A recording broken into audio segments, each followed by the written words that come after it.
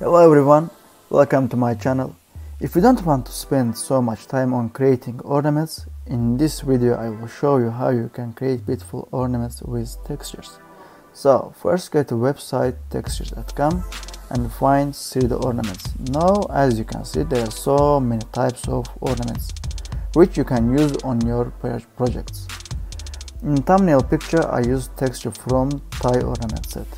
As you can see, object file costs 300 premium credits, but I will show you how you can create your own model for free. In below there is free texture which costs 5 credits, and textures.com gives you 50 credits per day. Download your texture and we are ready to go create this model on Blender. Open Blender, delete everything and create a new plane. Go to edit mode and subdivide it 10 times. Now we need to add some extra geometry on surface. For that go to modifiers tab and add subdivision surface modifier. Make it simple because we don't want this to affect our geometry. Increase the number of subdivision on viewport. I will make it 3 for now. So add a new displace modifier and click to new.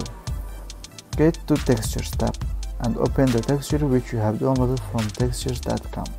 I will use texture from Rococo set.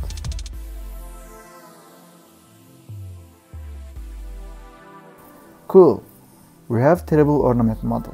We need to fix that. Shade it smooth. Change the strength of displace.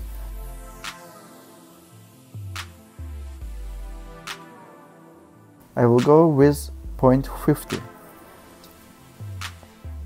I need to add extra geometry for get better result. 5 looks good to me. Now our model is ready, but we have so many faces which we can reduce with 2 simple ways.